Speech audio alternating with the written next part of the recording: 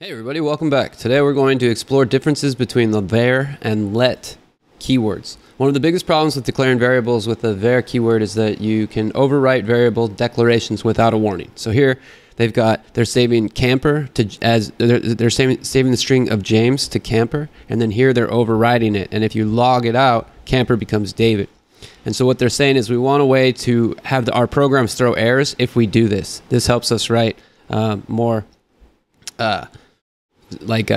reliable code, I guess. As you can see in the code above, camper variable is originally declared as James and then overridden to be David. In a small application, you might not run into this type of a problem, but when your code becomes larger, you might accidentally overwrite a variable that you did not intend to overwrite. Because this behavior does not throw an error, searching and fixing bugs becomes more difficult. A new keyword called let was introduced in ES6 to solve this potential issue with the var keyword. If you were to replace var with let in the variable declarations of the code above, the result would be an error. So if we were to say let camper equal the string of James, and then we were to say let camper equal David, we would throw an error. Let's look at that here. So if we go into our terminal and we go to node, and we go let camper equals Ian, and then we say, so now camper is equal to Ian, right? Now if we say let camper equal David, it throws a syntax error. Unidentified camper has already been declared. So that's what we want. This error can be seen in the console of your browser. So unlike var, when using let, a variable with the same name can be declared once. I'm going to make a little point here. I'm going to press Command-Alt-I and go into the console. Here I could run this exact same test. I could say, in case you don't want to run node. So now we can see camper is equal to James. If we were to set camper equal to David here,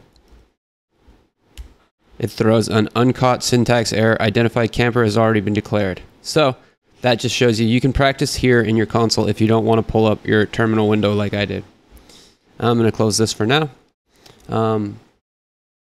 The error can be seen in the console of your browser. So unlike var, when using let, a variable with the same name can only be declared once.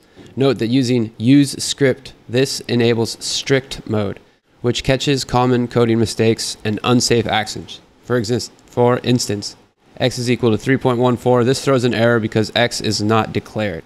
Okay, so use strict is, I guess it just shows, if you were to go Command-Shift-I, go back into the console, let's say we say x is equal to, no. We want to say use strict. Okay, so apparently that sets it. So now what happens if we go x is equal to 3.14?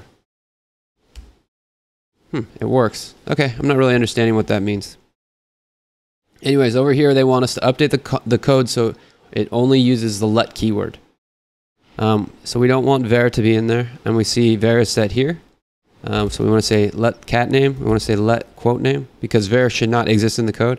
Cat name should be Oliver. Let's see, cat name is equal to Oliver. And then quote is equal to cat name plus says meow. And then so the quote is going to be equal to Oliver plus a space and then says meow. And so we run the test and we see that passes. Anyways, I hope going into a little bit more depth was useful, and we'll see you guys in the next lesson.